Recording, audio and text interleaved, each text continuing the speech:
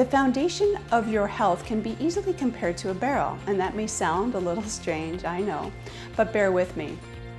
The rain barrel effect concept was first introduced by Dr. William Ray to help explain the idea of the toxic load that each body has to deal with. Toxins entering the body are like rain accumulating in a barrel. In the beginning, there is plenty of room to handle the water coming in, but we are constantly being exposed to toxic chemicals, both naturally occurring and man-made.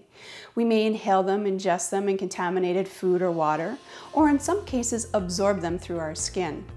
Exposure to low doses of chemicals, pollution, toxicity, emotional upset, stress, and electromagnetic frequencies are just a few examples equivalent to rain filling our barrels.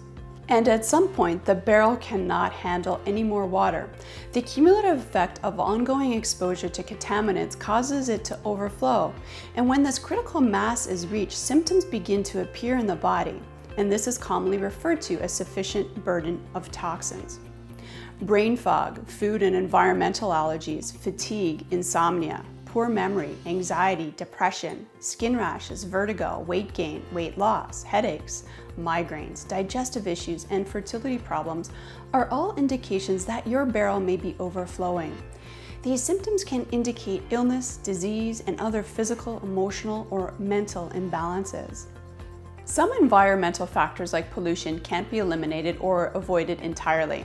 However, several other factors that contribute to your body's toxicity level can be reduced by our actions. And one of the easiest areas to control is our diet.